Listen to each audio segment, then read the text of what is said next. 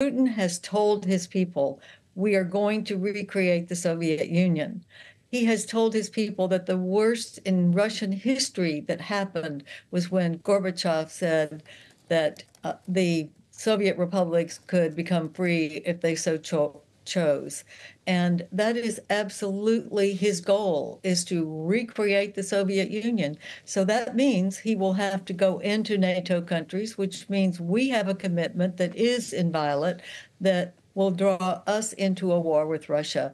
And I hope that my colleagues in Congress will see that this is in America's interest, that we help Ukraine with the arms they need to fight for their freedom, because they are doing the fight. We are not. We are helping them with arms. And that is what we should be doing right now so that our troops will not have to suffer the losses that we have seen in the past.